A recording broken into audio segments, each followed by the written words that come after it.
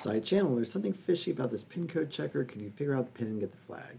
Download the pin checker program here. Once you figured out the pin and gotten the checker program to accept it, you connect to the server and provide the pin to get your flag. So it talks about timing-based side channel attacks. You can figure out the pin by interacting with it and measuring certain properties. It says don't run your attacks on the master server, run against this binary. So I saw all these pins, and this reminded me of this tool from Intel called pin. And so this allows us to instrument programs. In particular, one of the nice things it allows you to do is count the number of instructions that execute. So you can run an arbitrary program, then you can find out the number of instructions that execute. So I downloaded myself a copy of pin. I got it to compile. Since it was a 32-bit executable and I had a 64-bit Ubuntu, I needed to get the build tools GCC multilib.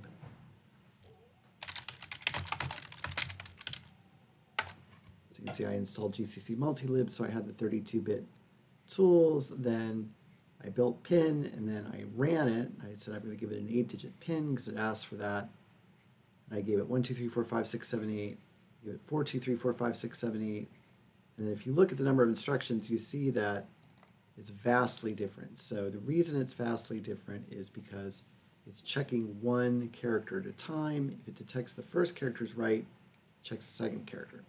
Now it looks like it's taking it, roughly 60 million instructions to check a single character. So this is like super painfully slow. But on a fast program, this might really be helpful to you, this pin program, because then you can count instructions really fast. But since this thing is so painfully slow, we can just use the time command. So we can say like echo 4, 1, 2, 3, 4, 5, 6, 7, pipe / pin checker. And we'll just run time on it. So you can see that took 0.27 seconds. Then if we say I have like a 2, still 0.27, 3, still 0.28, 4, 5,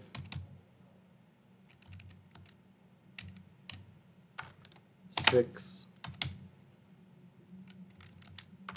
7, 8. Now you see the time jumps up a lot. We do 8, so that tells us that 8 is the second correct digit. So we can move on, and we try like 1, 2, 3. So you see the time jumped up a lot, so 3 is correct. As we keep going,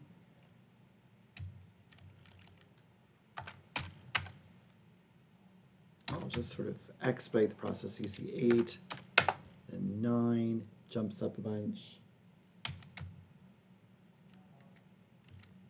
So 4, 9,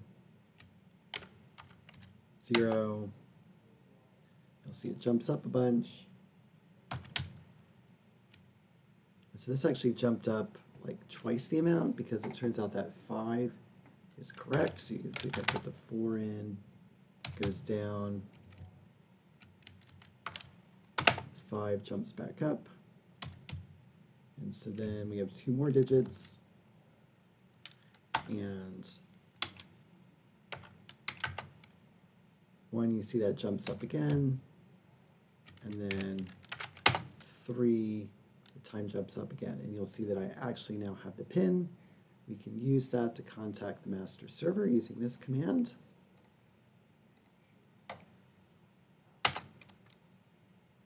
And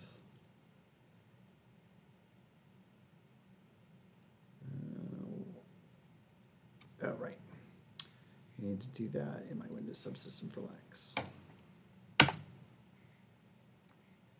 So we decided the pin was this.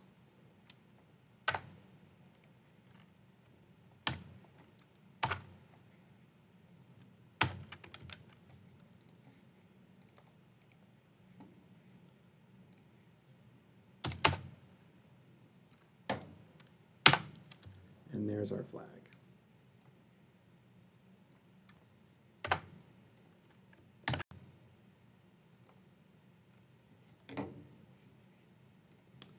Copy paste is having trouble for me today.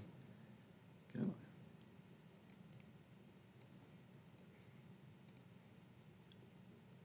Copy, paste.